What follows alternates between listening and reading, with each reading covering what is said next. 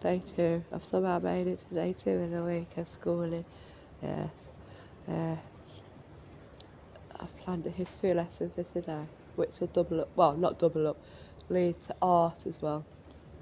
I've got that. French made me laugh yesterday. I was like, don't make it so complicated. And I was like, it worked. I didn't have my phone, I wouldn't be able to do it very well. But so we went through the words that we heard, blah, blah, blah. And I was like, right, Jazz, play it. Now you say it. She was good at some. I didn't have a go. I was like, no, off you go, your turn. And then there was one, I think it was gerbil. I said, no, please do it again. I said, you can't make up your own language. We're not here to do that. We're here to do what they say.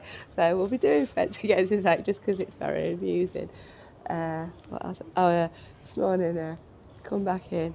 And she goes, can I have a new sheet? I'm like, what for? She sat on her bed, yeah.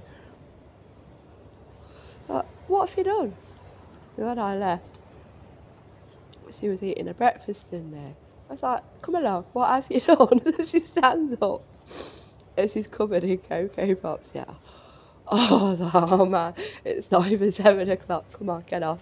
What have you done? Pull it back. And she said, no, I don't want to show me for some reason. And I'm like, oh, okay, right, you can strip that off you go.